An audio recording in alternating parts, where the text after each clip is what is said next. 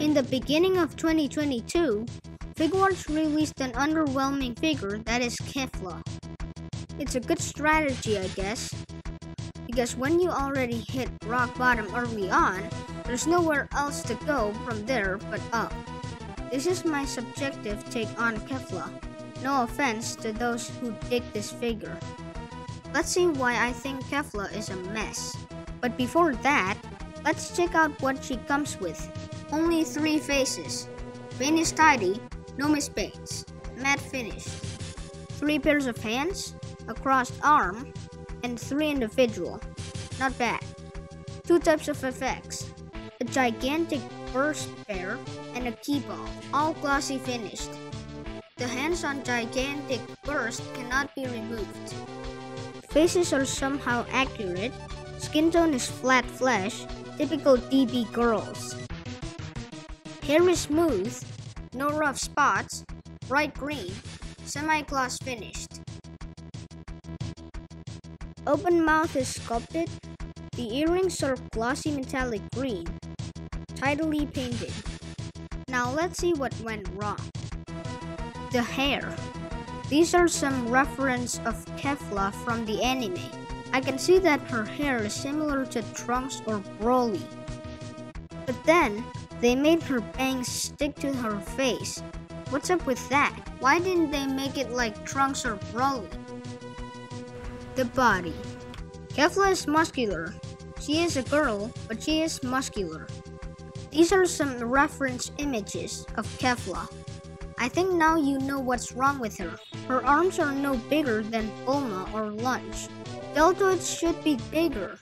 And look at the smooth legs. The biggest offense is they gave her the body of a kid. Let me explain. If you compare these 3 DB girls, they are of the same scale. Kefla's is unusually wide and flat. The problem is, Lunch and Bulma is using classic Dragon Ball scale, while Kefla should be in Dragon Ball Z scale. And even in DB classic scale, Kefla's body is still too short. Comparing with the androids, which is of DBZ scale, Kefla's face is obviously a lot bigger. Now, we know Kefla has 2 problems, big head and short body. So how exactly I imagine Kefla should have been? Let's play. Get a photo of the Figuarts. Open a reference image from the comic. You'll see that proportions differs a lot. Select the body.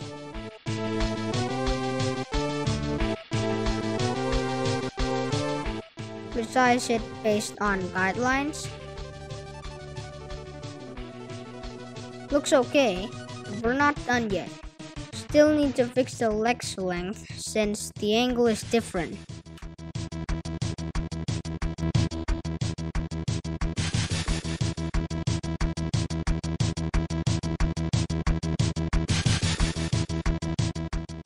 Now select the legs.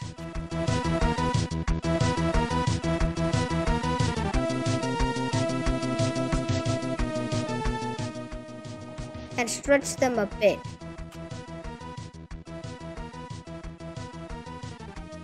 Now we've got the correct proportions according to the comic.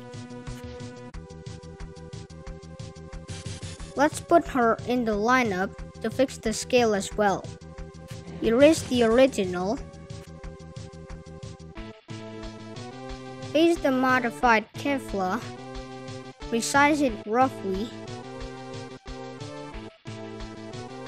Clean up a bit.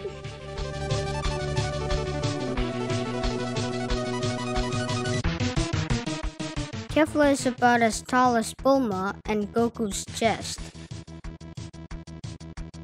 Yup, seems correct now. Compare with the original. Let's erase Bulma and put them side by side. There you go. Looking much better now, in my opinion. So, how about build quality?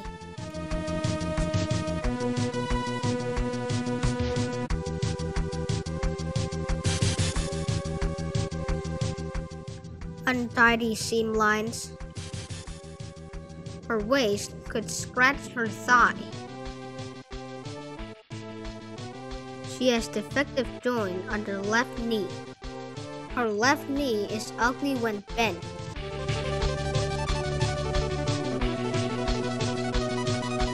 The right arm on mine is very loose. It's easily dislodged when I try to pose it. I hope it's only my copy. Head is standard ball joint. No neck articulations. Shoulder joint is tight. Backward rotate is stiff. I'm worried I might break the butterfly joint. No biceps joint. Typical DB girls. Single hinge elbow. Standard wrist peg. Torso is very stiff, going forward, backward, left, and right.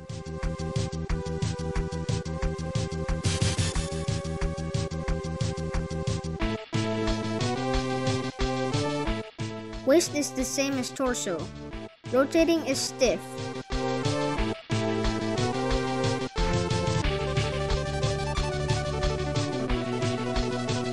Thigh is acceptable. No backward range.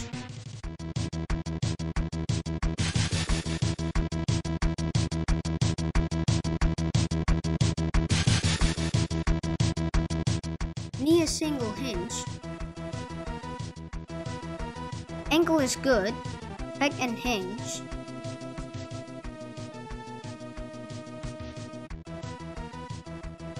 Toe is standard.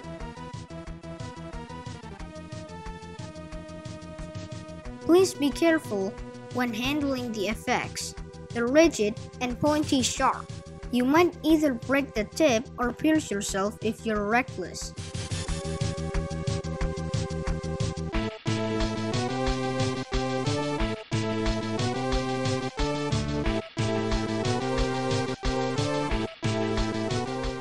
Don't buy her.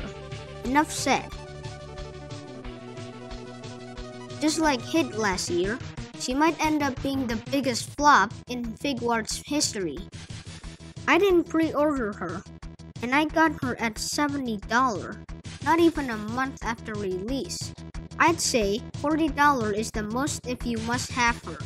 At this point, I can't help but think that the Figuarts team behind DB Super Characters is trying to sabotage their own products. Okay, that's it, friends. If you like my videos, please support me by sharing, pressing like, and subscribe so I can continue making great videos for you. Thanks for watching. See you next time. Bye!